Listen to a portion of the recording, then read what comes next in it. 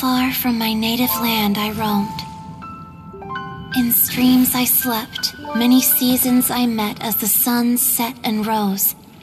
I searched for a garden to call a home, and the moonlight ebbed as the water flowed. A soft breeze beckoned me unto a spring. Sleep, weary wanderer, your journey is over. May the dancing petals sweeten your slumber. At dawn, I hummed the melody of a distant stream, and the songs in the night serenaded my dreams. A boy's tender tears trembled through the water, stirring me more than any starlight sonata. He wove me a wreath from past petals and future buds. I crossed beyond the veil of dreams to the realm of flesh and blood. Look at the love that shines from his eager gaze. Answer the call of his heart, lest this moment go to waste. The kittens and fireflies invited my heartstrings to sing, but I was a stranger to the melody of mankind, and knew not how this tune should begin. As the river of dreams trickled into the ocean blue, every time a crystal fly flapped its wings, older it seemed he grew.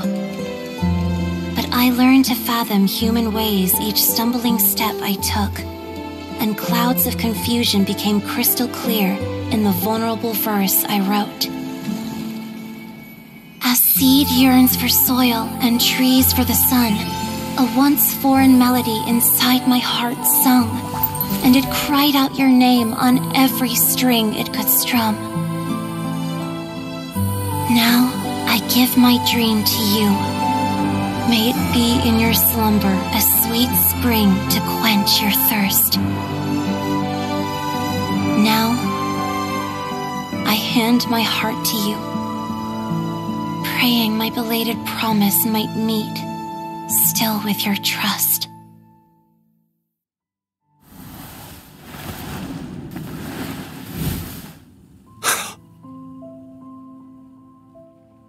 Yes. This is how I remember you from when we first met. All those years ago. It really has been a long, old time, hasn't it? Finch, It's okay. I understand. Your poem, it explains everything. Thank you, Finch. Please, take this.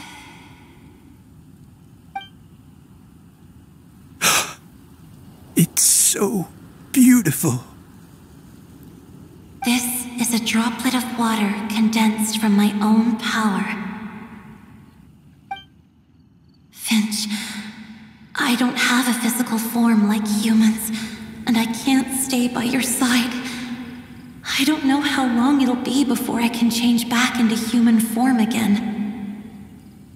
But as long as this droplet remains with you, our hearts will always be connected, no matter the distance between us.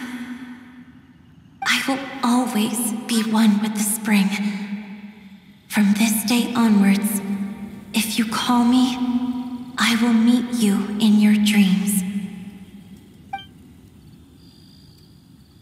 Oh, it's so romantic!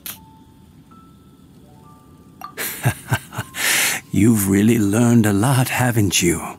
And you don't even mind that the kids are watching.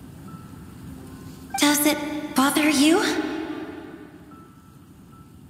How could it possibly? This is the happiest moment of my life. I just worry that once I go to sleep, I won't ever want to wake up again. Huh? Don't say that. I'm only joking. It seems that you still have much to learn. Is that right? Grandpa Finch and Callirhoe look so happy. Oh, what a perfect moment. Diona, thank you for fetching Finch for me. I've never forgotten you either. I used to chat with you a lot. Wasn't it ever annoying? Of course not. You are one of the truest friends I have in the entire world. That's why I gave you your gift, so that a part of me could always be with you. Huh? Wait. So is Diona's ability to mix delicious drinks from disgusting ingredients a blessing from this water spirit? And if so, is it also possible that my pure yang spirit is a gift from some being?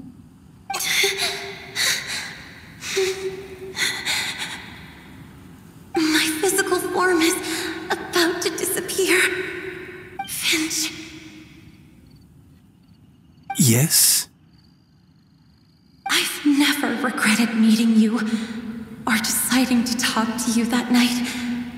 Not once. All these long years.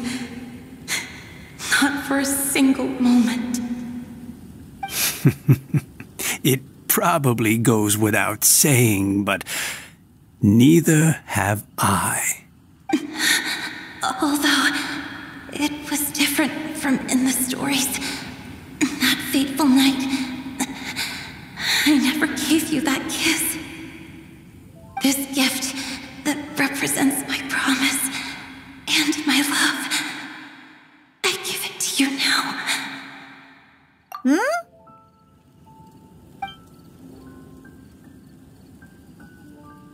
It's okay, everyone. She's gone now. What? But Paimon didn't get a chance to say goodbye. Grandpa Finch? Don't worry now. She hasn't gone far.